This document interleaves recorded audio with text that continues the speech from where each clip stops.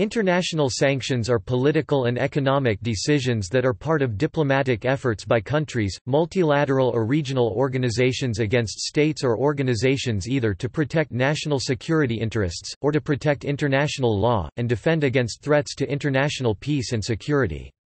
These decisions principally include the temporary imposition on a target of economic, trade, diplomatic, cultural or other restrictions sanctions measures that are lifted when the motivating security concerns no longer apply, or when no new threats have arisen.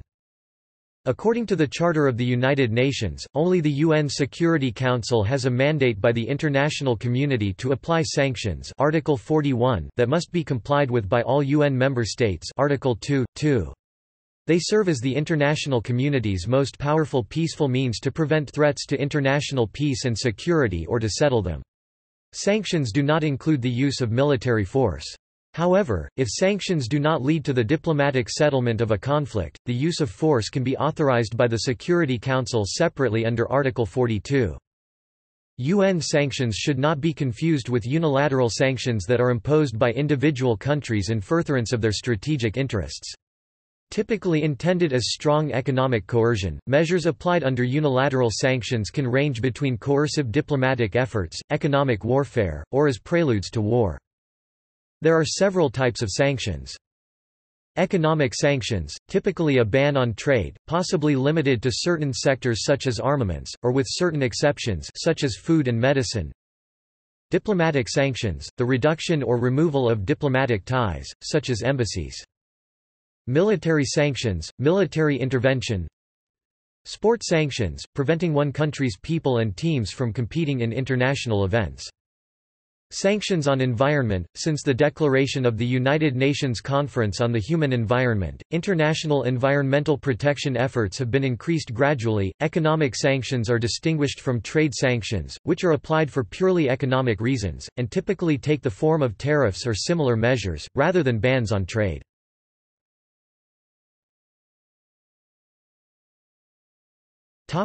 Types.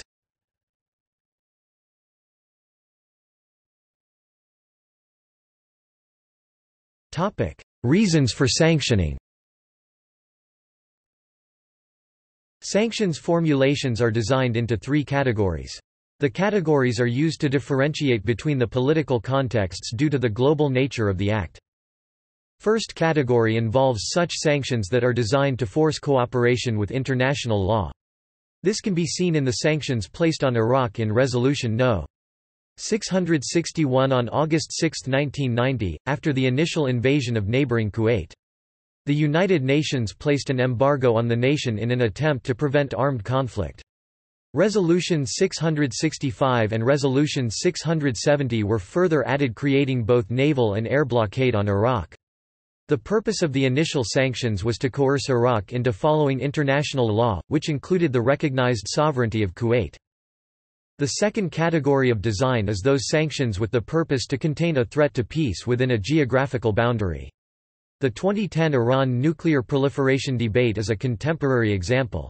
The current United Nations Security Council passed on June 9, Resolution 1929 providing restrictions on missile and weaponry materials that could be used for the creation of destructive weapons.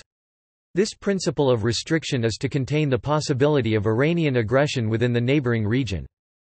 The third category involves the United Nations Security Council's condemnation of actions of a specific action or policy of a member, non-member nation.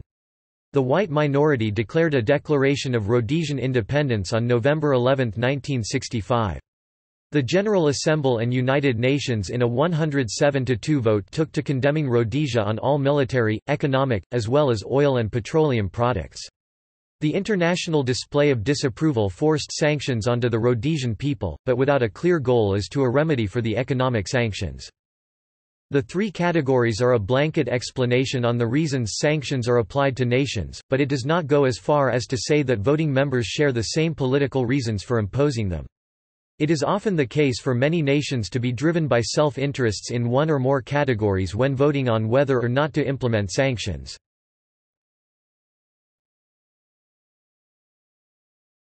Topic: Diplomatic sanctions.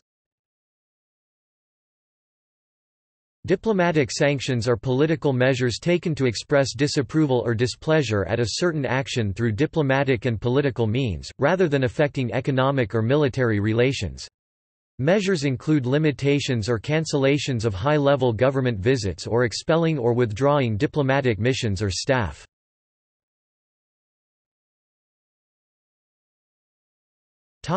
Economic sanctions. Economic sanctions can vary from imposing import duties on goods to, or blocking the export of certain goods from the target country, to a full naval blockade of the target's ports in an effort to verify, and curb or block specified imported goods. Well-known examples of economic sanctions include Napoleon's Continental System of 1806–1814, directed against British trade. The United Nations sanctions against South Africa. United Nations sanctions against Zimbabwe. United Nations sanctions against Iraq 1990–2003. The United States embargo against Cuba since 1993. Many countries have imposed trade sanctions on Burma, Myanmar. The case of South Africa gives rise to the typical example used for arguing for the effectiveness of sanctions, though that alleged effectiveness remains a matter of debate. On May 13, 1998, the United States and Japan imposed economic sanctions on India following that country's second round of nuclear tests. Japan lifted its sanctions against India 3 years later. The U.S. lifted its sanctions against India in 2001. In 2001–2002, the United States imposed economic sanctions against the state of Zimbabwe, through the Zimbabwe Democracy and Economic Recovery Act of 2001 or ZDERA, S. 494, vetoing or voting against access to financing, debt relief and rescheduling, and forcing the Zimbabwean government to operate on a cash-only basis.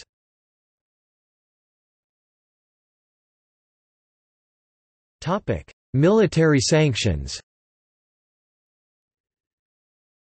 Similarly, military sanctions can range from carefully targeted military strikes to degrade a nation's conventional or non-conventional capabilities, to the less aggressive form of an arms embargo to cut off supplies of arms or dual-use items.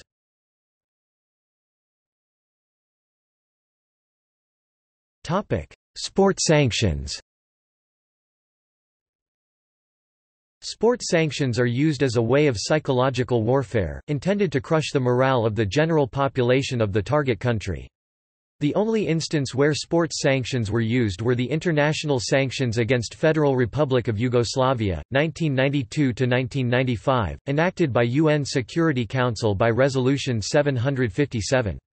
The Gleneagles Agreement, approved by the Commonwealth of Nations in 1977, committed member nations to discourage contact and competition between their sportsmen and sporting organizations, teams or individuals from South Africa. However, it was not binding and unable to stop events such as the 1980 British Lions Tour to South Africa or the 1981 South Africa Rugby Union Tour of New Zealand.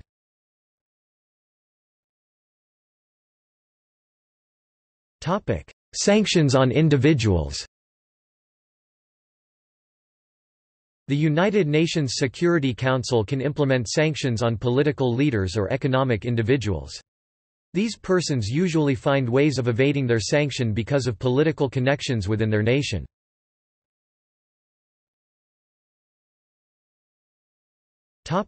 Sanctions on environment.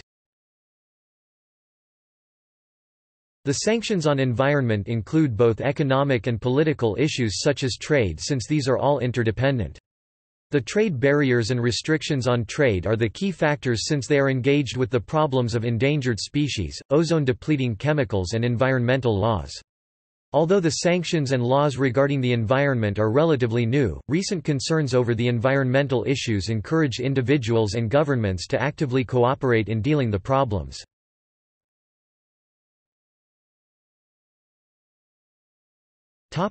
Sanctions in international law. Entities favorable to the target of another government's sanctions may claim that sanctions imposed by single countries or by an intergovernmental body like the United Nations are illegal or criminal due to, in the case of economic sanctions, the right to development or, in the case of military sanctions, the right of self-defense. A 1996 report by International Progress Organization criticized sanctions as an illegitimate form of collective punishment of the weakest and poorest members of society, the infants, the children, the chronically ill, and the elderly.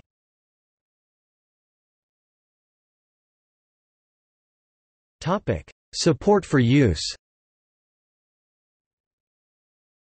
Sanctions have long been the subject of controversy as scholars question their effects on citizens, the level of ethnocentrism involved when designing and implementing sanctions, and the possibility of ineffectiveness. Supporters of sanctions argue that regardless of sanctions' effects on a group of people, those citizens were most likely already being oppressed by their government. Supporters also argue that sanctions are the best alternative international tool, as opposed to taking no action, and that in the absence of sanctions, oppressive regimes have no incentive to reform. On the side of opposition, it is asserted that sanctions are a way to promote American values and diminish the culture of a state. In a counterargument, support is argued on the basis that something must be done, and democratic peace theory is cited, as sound reasoning for any possible traces of cultural insensitivity. It is also noted that the U.S. has little to lose, in regards to public perception, as many around the world already have a distaste for American policies and actions. In regards to the effectiveness of the outcomes of sanction implementation, supporters concede that multilateral sanctions have been found to work 33% of the time. However, it is argued that while sanctions are not 100% effective, it is not the case that they are never effective. Dissolution of sanctions. There are several ways to remove and dissolve sanctions that have been implemented on a nations. In some cases, such as those implemented on Iraq in 1990, only a reverse resolution can be used to remove the sanctions. This is done when no provision is put in the resolution for the removal of sanctions. This is generally only done if the sanctioned party has shown willingness to adopt certain conditions of the Security Council. Another way sanctions can be removed is when time limits are implemented with the initial sanction. After an extended duration, the sanction will eventually be lifted off the nation despite cooperation. Additional sanctions may be placed, however, if the Security Council deems it necessary. The practice of time limitations has grown over the years and allows for gradual removal of restrictions on nations conforming to at least partial conditions imposed by the Security Council.